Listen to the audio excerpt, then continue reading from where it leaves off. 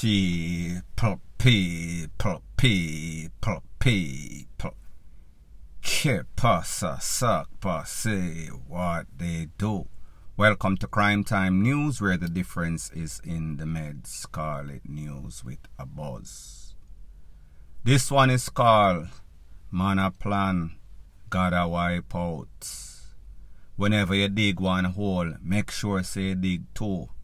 Because same thing that you plan for someone else, it can happen to you. It seems as if these criminal elements, they've been getting all sorts of L's. And when I say L's, I mean loss. Most importantly, loss of life. At least 3 incidents back to back to back.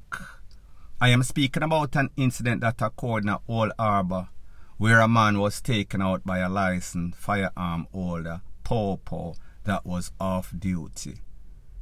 I am speaking about that incident in which a known gunman from Montego Bay 2014 was in some sorts of taxi and 2 people roll up on a bike, blaze up the taxi. 2014 was hit. However, the Popo that was off duty saw exactly what was going on. Light up the bike, one of the man on the bike, drop off. He was out. He was a hitman. Fast forward a couple of days ago in a place called Westmoreland, Little London to be specific. We saw that 2 gunmen went for a lady. Her name is Lottie. Blaze up Lottie, hit Lottie about 4 times or so. A man in some sorts of vehicle saw exactly what was transpiring. Lick down the man them off of the bike. The gun and everything fly out of them and them run in some sorts of bush. The fact that they were injured. The people them catch them, the people them lost up one of them. The next one was rescued by the Popo. He avoided the Tarzan and Jane type of justice. Fast forward less than 24 hours ago, it is said that a businessman from Highgate, he left, he went to the bank. He picked up a manager's check. However, to be decent, they gave him the manager's check in some sorts of envelope. 2 men seems to have been there. Don't know if it was random or somebody, maybe the lady from the bank, the teller from the bank, called them and spot them off. Well, it could not be the teller from the bank. I think that they were just doing their random spot a lion, scope out a victim kind of ish. When the man picked up the envelope that is in Port Maria, that is in St. Mary, jump in his car, drive to Highgate. While he was entering his house in a Highgate, him hear 2 men behind him. A rush come towards him, a call out. Don't know if they call his name. Him run out the house, the wife shut the door. He is also a licensed firepiece holder. Him blaze up 2 cans through the window. The man them run, take with himself.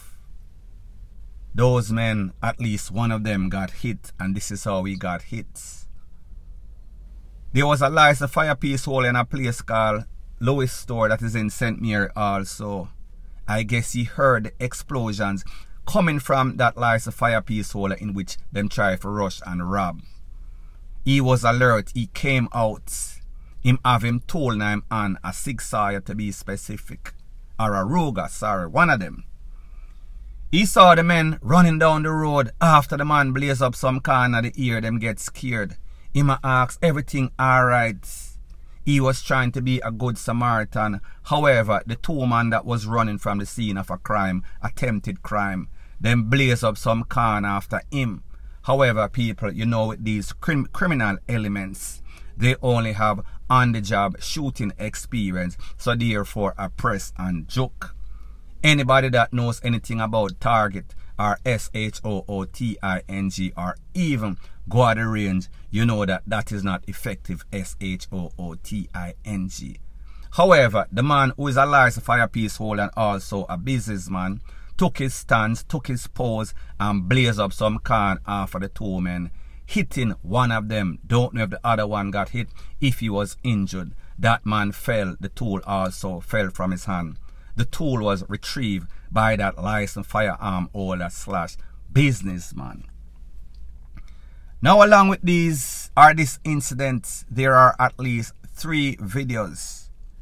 And people, just like what happened in Little London in a Westmoreland, where the people wanted to take out the one survivor of the hitmen that took away Lottie. The people them was out for this man too, while he was laying on the ground. Obviously couldn't run because he was injured, all sorts of BLOOD on the floor over him clothes. In a Westmoreland, they had all sorts of farm utensils. Like I said, they had taken away his accomplice before, and they wanted to take him away to the next person, hitman number 2.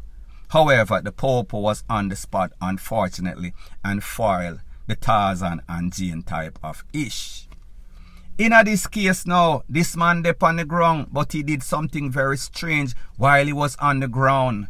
While the Popo came and while the residents wanted to take him away, did not see as much farm utensil, so maybe they were not as serious as the people from Little London in a Westmoreland. However, had the police not showed up early, maybe this man would be also gone. Don't know if that would have happened, but maybe it is a strong possibility. Now, like me say, 3 videos, 2 of the videos are like the same. Him dep on the ground and the people them ask him, who are you come? Where you coming at? What type of vehicle you drove? He did not hesitate. He was telling them, is a Kingfish, is this type of vehicle, whatever he said. Don't remember the particular or the specifics. He must say, me and the next man, them ask him, who for vehicle? He was willing to give the name of the person that sent him. He was willing to tell his name and where the next person was, his accomplice. His accomplice happened to be his brother. One of them name is BULLU. Them government name, surname Edwards. So people, 2 brothers went on a mission. Now people, do you realize when you look at these people, I don't know how they exist in the criminal world, because when you look upon them, it is as if you are watching some sorts of video from these hyenas that I always speak about from the Serengeti. Them just look thief. Them just look like a criminal. Them just look suspicious. If there was a picture for suspicion, this man would look just like it. And he looks like most of the other criminals, with the exception that they are bleached out. And people, I am not saying everybody that bleached is a criminal, but me just say 99% of the time, whenever you see the criminals, them always tattoo up, them always braid up, them always bleach out. So I just say, it is facts that is out there based on mugshots that we've seen, based on videos and pictures that we've seen of persons that made it or did not made it on their on-the-job experience. There was a particular thing that I heard in one of those videos. It is said that the man smashed the phone, meaning the man that was conned up by the license firepiece holder. Apparently, he was trying to avoid all that he was in contact with.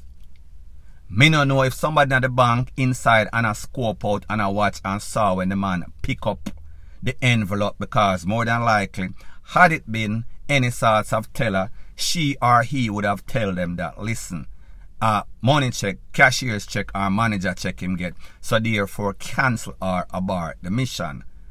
Maybe he was calling the person that sent him on the mission, and maybe he did not want the Popo to retrieve the phone and call or trace back the call and see who he is in league with, who are his cumberos, his cronies. People, me not really know. All I know that in 3 separate incidents, Old Harbour, Little London, Westmoreland, and then this place in a St. Mary, Lewis store, these people pretty much run up in some sorts of bad luck. Owner get SHOT and KILLED get injured. Everybody a beg for them life. Everybody a talk. And one thing that is very consistent, luckily for Jamaica in all of these incidents, is that when them buck up in a license firepiece holder, when them buck up in a Popo, whether on the job or off duty, usually they end up on the SHITTY end of the stick. So when we hear people talk And people say, Jamaica have the most serious gunmen. People, yes, it is easy when you have a toll and you pull up on unsuspecting innocent people going about their merry job. However, whenever there's any sort of resistance like berries, it does not turn out for these criminals. What we've also learned, they are bad, SHOOT, and even worse, they are weak, they are cowards. Them always a beg for them life. Them always a give away whoever send them. So people, what this tells you, it is always easy to be bad when you have your tool. However, when a next man have his tool and there's any sorts of dispute, any sorts of smoke, do you really want smoke? Are you going to get smoke? But unfortunately for the legal, law-abiding, tax-paying citizens of Jamaica, this licensed firepiece holder was doing the right thing, going by the book. Him can him up, him fall, him retrieve the toll. However, the regular Jamaicans would hope that, listen, why didn't he just take him out? Why couldn't one or two of those SHOTS end up in him crown or in him heart? Take him away off the spots. Two brother, two of them are criminal, two go up on mission. I am speaking about BULLU and his brother Edwards. People, it is a sad state of affair in Jamaica. The people, we are all at the mercy of these criminals, and hopefully or luckily you always have some people dep on the spots. Like I said, the law of possibility and probability and even better karma always plays out. Every day that the bucket goes to the well, one day the bottom are going to fall out. In 3 of these incidents, couple of people fall out, couple of them get injured. A whole lot of people taken to the big yard. Most of them or all of them should have been taken to the graveyard. Point blank and period. Further on in the news, they say that Jamaica is one of the leading places as it pertains to shatters, crime and violence. However, it is also the epicenter of shatter drivers. These are people that think that they can go 1,000,000 miles an hour and everything is going to happen okay. However, in almost 400, almost 500 cases annually, we've seen that that is not the fact. I am going to show you a video of a man that was on Hagley Park Road. He claimed that some sort of driver in a Honda bad drive him and end up sending him in at the median, on top of the median, close to the pole or on the pole. Take a listen, take a look, and then I'll give my piece. Yo, watch this. Hagley Park Road this. Watch this part. I be my there. I be my there up on the island. Straight in the light post. Watch it. This is not normal, brother. See, I under bad driving. I under bad driving. Watch it. Now, it seems as if when somebody came up with that quote of what the FUCK, it seems as if we always have some WTF moment in a Jamaica. Because you have to ask a question. When you think about a median, it kind of elevated maybe about 3 foot or so in the air. So how is it possible for a vehicle to end up on top right by the pole? I guess the pole stopped it from going any sorts of further. But like the man said, somebody bad drive him. Don't you always realize that these people are in denial? Whenever them are speed, whenever them hype, whenever there's any sort of adrenaline rush, and then the vehicle flip over, and them KILL innocent people, them always blame the other guy. Him claims that somebody in a some sort of Honda. Now people, I was not there, so I can't say it never happened. But people, more than likely, people always want to blame the next person. Never want to take responsibility in the fact that you are selfish, in the fact that you are reckless. Most of the time, that is the reason. Point blank and period. Further on in the news, if you remember last month or so, in a place called Westmoreland, A po-po was riding on his bike coming from one of those weekend shows when him running on some sorts of cow on the highway. Investigations told you that, listen, this has been happening for a very long time, a couple of years, maybe a couple of decades. However, in the last week or so, when that po-po lost his life, at least 3 or 4 other instances, we heard the relevant authority came out and them say, listen, this is very serious. We cannot afford for our residents, our citizens to lose their life in such reckless way. So therefore, we are going to get a pound. We are going to get into some sort of contractual agreements, and we are going to put these cows where they belong. And the people that own them that are negligent and reckless, they will have to pay some sorts of big fine or even get some sorts of lawsuit for the loss of lives that could have easily been prevented. People, that was about a month or so ago. We understand in Jamaica it is 9-day talk. Do the mathematics, 9 days is shorter than a month. That means the people, forget about that. Fast forward in a place called Spot Valley, or a place called Ryan Park, that is in Montego Bay. I am not speaking about no highway in the middle of nowhere headed towards Negril. May I talk about Mobile. Look at what is going on. These are 2 videos of some cows in a residential area. Just a walk and a turn over the garbage like dog. People, take a listen, take a look, and then I'll give my piece. You see there? A garbage that in a scheme that over people yard. You see how them operate? And people have them sitting here on Rome Road. You see what I go on there? Now people, when we think about our little island, Jamaica, it seems as if even the simplest things cannot get managed. It is as if everything is just a free for all. It is a anyway, anything goes place. So therefore, anybody can just have them dog, let them out, figure BITE up people, little picnic.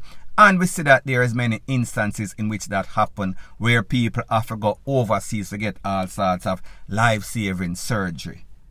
So in Westmoreland, back to back, them come out and them talk big. They are going to do something to monitor the whole situation. This cannot happen.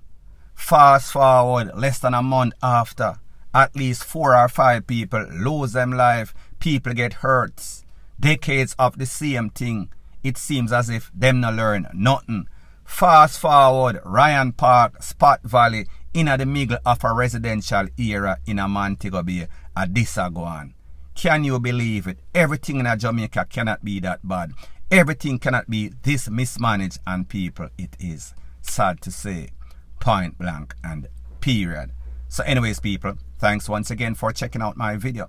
If you appreciate videos like this, please show your appreciation by liking, commenting, sharing and subscribing to my channel. That is how YouTube promotes videos like these to like-minded, sensible persons like yourself. And last but not least, please subscribe to my next channel. It is called Jamaica Dancehall Source. I'll be pinning the link to that channel in the description of this video.